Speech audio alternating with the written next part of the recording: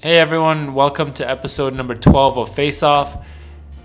I'm Puri. If this is your first time here, welcome. I'm really glad you're here. Today I'm going to be comparing the i9 13900K versus the newly released AMD Ryzen 9 7950X3D. For a long time, the gaming crown has been Intel's to lose, and their flagship i9 series is usually leading the pack for gaming CPUs. As of last generation, that's changed, and there was a new challenger to the throne, the 5800X3D. It outpaced the 12900K in most modern games and matched it at worst. And it could do it with more affordable complementary gear. It came in at a lower price and it has a lower power draw. So Intel had a lot of work to do on the heels of this release. And the 13900K is a powerhouse. Its gaming performance is very impressive. The one thing I will say about it is that there's not really any innovation or interesting tech behind it to me. It's just literally brute force here. In order to get the most out of the Intel, you do need to get pretty high-end complementary gear like a high-end Z790 board to reach the highest possible DDR5 speeds right now. Fastest DDR5 right now is SK Hynix A die, and that is not really cheap to find at the moment. So there's a high cost of entry. There is a bit of knowledge required as well to go along with the 13900K. On the other end, we have the Ryzen 9 7950X3D. It is AMD's newest flagship chip. It's basically the 7950X with a 3D cache on one CCD. To me, it's almost like they took a page out of Intel's playbook with their P and E cores and essentially made a P CCD with the 3D cache on one side and then an E CCD on the other. There are a ton of videos going over the specs of these two chips. If you want to see specific numbers and things like that, I'm sure you can Google it or ChatGPT it real quick. For me, I'm more interested in seeing how they stack up specifically against each other in Escape from Tarkov. So that's what I'm going to show you here. These setups are essentially maxed out. As you saw earlier, the 13900K is actually on a custom water loop, and its cooling solution is much superior to the 7950X3D. As you can see here, I've got it on a basic $20 ID cooling air cooler. I don't really think that it should affect testing here. Basically, both of these builds are maxed out. Both are using SK Hynix A die DDR5. On the Intel, the RAM is set to 8400 CL34. On the AMD, the RAM is set to 6000 CL30. Both are running 32 gigs of RAM. The 7950X3D system actually has the Aorus Gen 5 10000 SSD, while the Intel is running a Samsung 990 Pro. I used my MSI Gaming Trio 4090 on both machines. Both machines had driver version 531.18 installed. All these and more detailed specs are listed in my video description as well. Alright, so here's what I did to set up my tests. I used two maps, Factory and Streets, and I used 1080 and 4K resolutions. What I did was record each map in each resolution on minimum settings and maxed out settings. So overall, 16 total raids, 8 individual runs on each machine. I used offline mode here and cranked the AI amount up to high to put a heavy load on the CPUs and really test their performance here.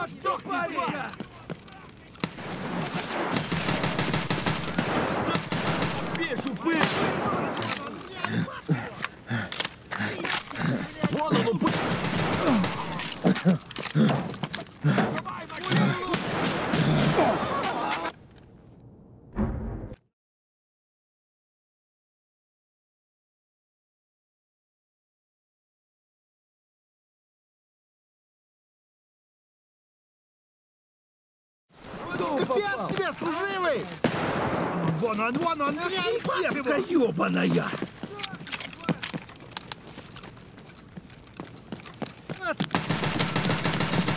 Полезай!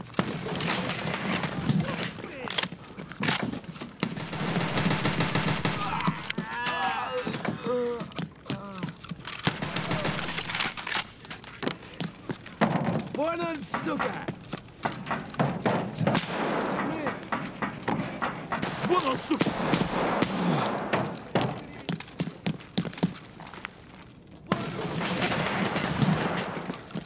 Капец тебе, служивый! Задор, козёл, нахрен, вылезай! Вон он, ну!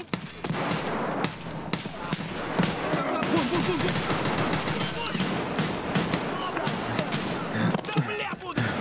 Его пацаны!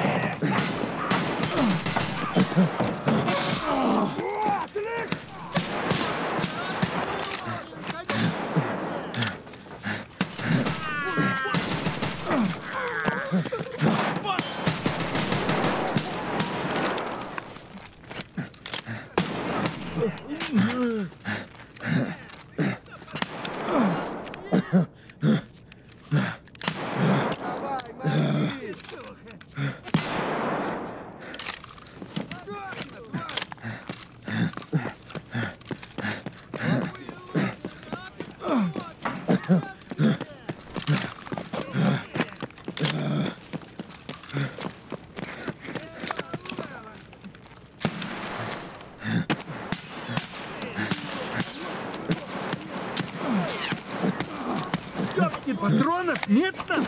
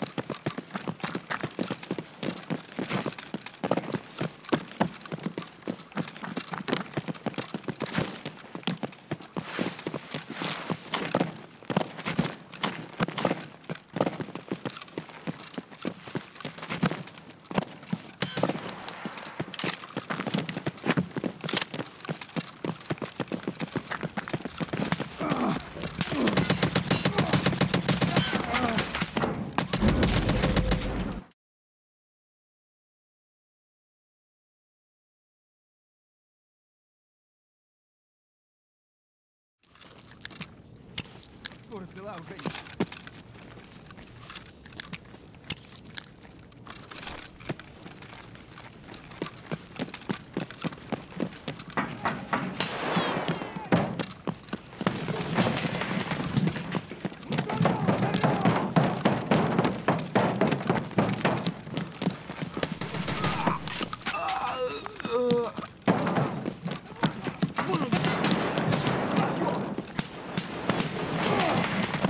Блядь, ебать Его там, бля, вообще, тупырь!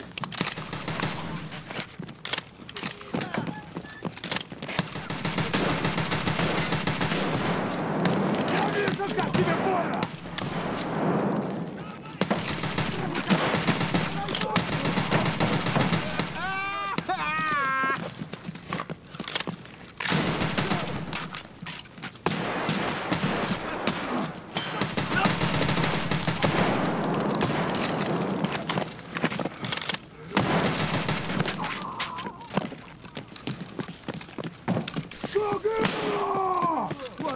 Вон он, блядь!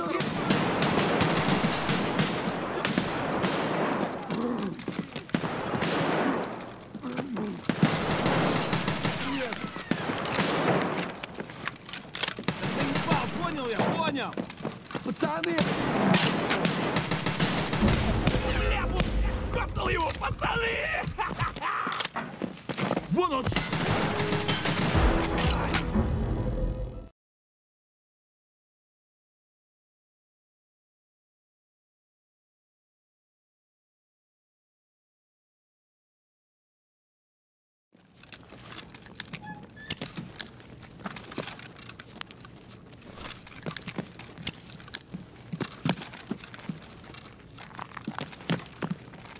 Вот сетку!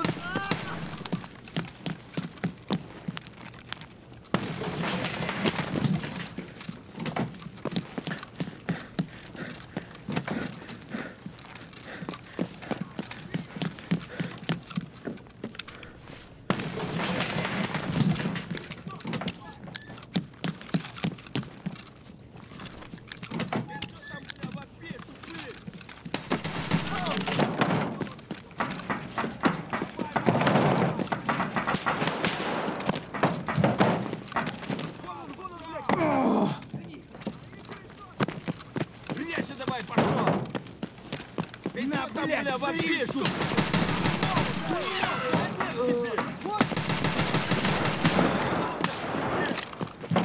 Ах ты ебагла! Пошел, пошел! Нехороший вы, блядь, давай! человек!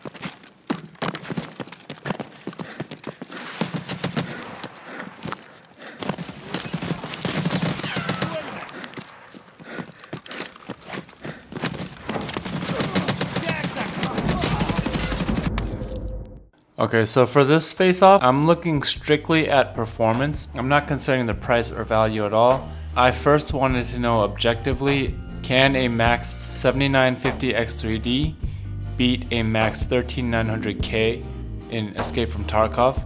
And if you look at the results here, I mean, there are some variances, but I'd say FPS averages and maximums are about equal on both machines, and they both felt about equal. Keep in mind, these numbers are going to look different than what you see online. I'm using a specific configuration and offline setting so that I can consistently test this with different systems, and then based off of these scores we can kind of extrapolate how performance will be online. So if you want to see live online performance, I do post a lot of those benchmarks on my channel. For these face-offs, I'll usually run these tests under a specific set of conditions. As I mentioned earlier, both systems performed nearly identically, and in terms of actual feel, they felt pretty much identical as well. Looking at all the numbers, they could be within margin of error on the FPS averages and max numbers.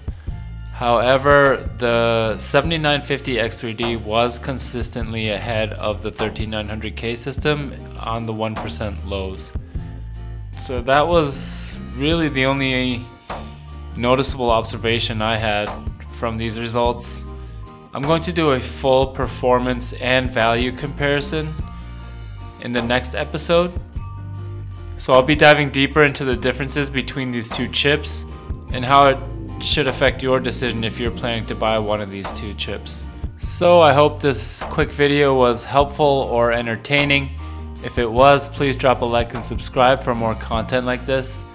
I hope to see you around for the next episode, where I really go more in depth with these new chips and do more analysis on their value proposition and what I think their impact will be in the CPU market going forward. If you have any questions or comments, feel free to leave them in the comments section below or join my Discord. If you have any video requests, technical support requests, PC build help requests, go ahead and visit my website and fill out the request form. And I usually respond to those pretty quickly. Feel free to hit me up on Discord directly as well. So I hope to see you around. As always, thanks for dropping by and have a great day.